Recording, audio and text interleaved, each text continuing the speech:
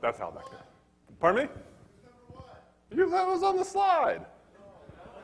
Oh, who's number one? Number one contributor to Linux kernel are individuals. They're people who don't work for anybody. Number three are people who work for people who don't want to be told who they work for, or we don't know who they work for. So that's all the numbers. I have all the numbers are in the talk on Google, you know. You can go look it up. I'm not going to go into those kind of details. So let's go into the Linux ecosystem, you know. That was a fun highlight.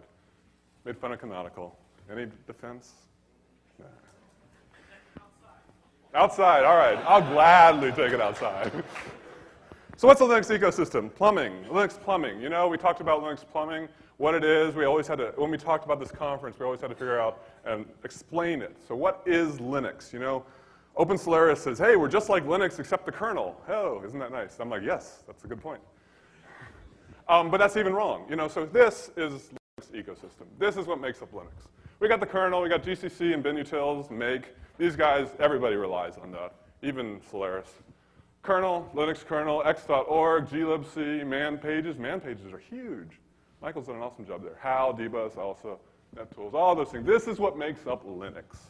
This is uniquely Linux. You can replace some of these pieces with BusyBox if you really are crazy.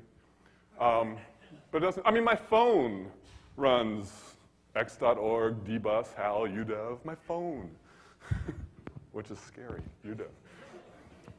That's the Linux ecosystem, okay?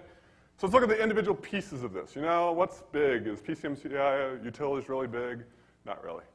So here's lines of code, all that stuff. The kernel itself makes up 40% of all the lines of code for all the pieces of the ecosystem.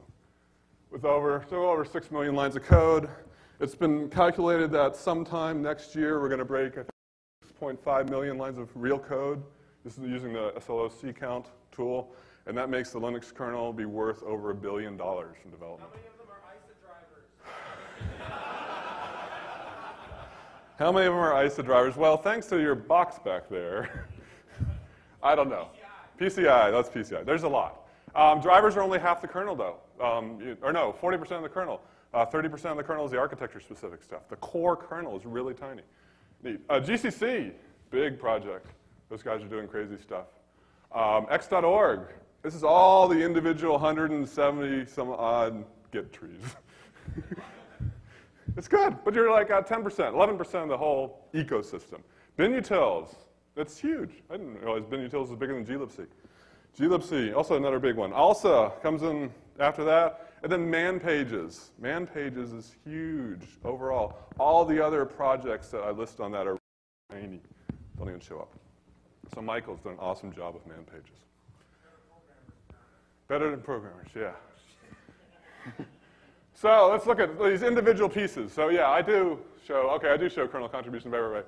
Here it is for all the kernel for the past 3 years. Who did what? Amateurs, again, are people who we know don't work for any company, and they work on their own. Unknown is they don't want to be known, or we really don't know. The ones that we don't know are only contributing 10 or less patches. You might get if you send me a patch, or you send a patch to the kernel and we don't know who you are, you'll get an automated email from me. Please be nice. IBM, Novell, Intel, consultants. These are people who work for other people, and they get paid for it as individuals. They wouldn't show up otherwise. Oracle has been moving up. Linux Foundation, SGI. It's cool. They're not dead yet. They're trying. Okay, so I pointed out where Canonical is on this list. All right, so let's look at GCC. GCC is pretty good. Amateurs, 37% are people doing on their own, or I really couldn't figure out their company background. Code Sorcery is a big one. Red Hat, IBM, Novell's at number 5. I think Novell's at number 5 at all these. It's really weird. Google, ST, Intel, and AMD, tying down there, number 8. Canonical, anybody? Pardon me? What about Cygnus? That's Red Hat. This is the past 3 years. Cygnus hasn't been around for 3 years. I didn't look at that, so this is the past 3 years worth of development. Canonical did contribute. 1 patch, 3 years. Thank you very much. But you tie with Gen 2. Come on, guys. You're doing this for money, right? All right, x.org, Red Hat, huge. Intel, huge. The unknown number here, these people are really Red Hat or Intel employees, but they don't really know how to write Git commits. Keith, I know your naming scheme for your network now. 5 different things. They go after stringed instruments, right? Mandolin, banjo. That was a pain. Now, Jesse doesn't realize that he needs to set a host name. Ajax, where's Ajax? He was all over the place, too.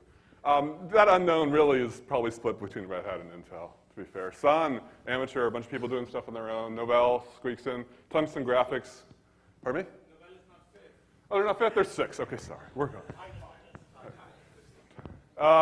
Not really tied for 5. If you look at the real numbers, we're really. When I tie something, I'll show the tie. AMD.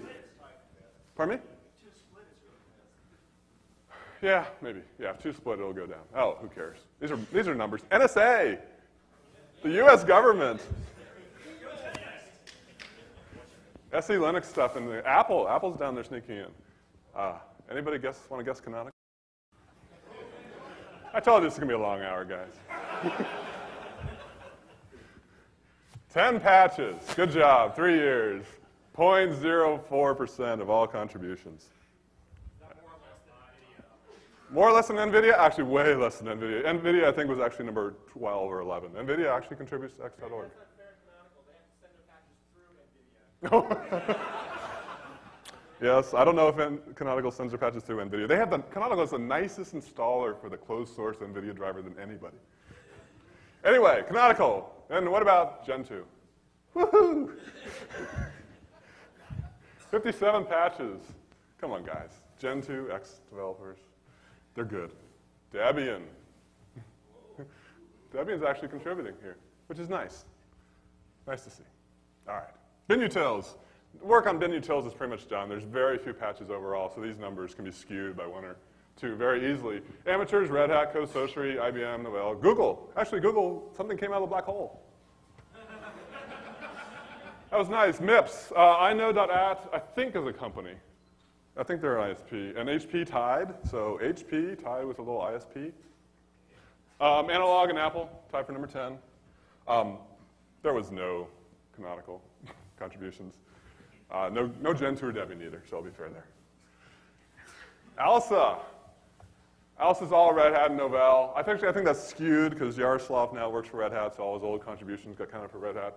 And there's some amateur, and that's it for ALSA. Nobody else is helping with ALSA, unfortunately. Man pages, everything by Google and on their own time and Linux Foundation, thanks to Michael. A huge, huge contribution there. So, makes sense?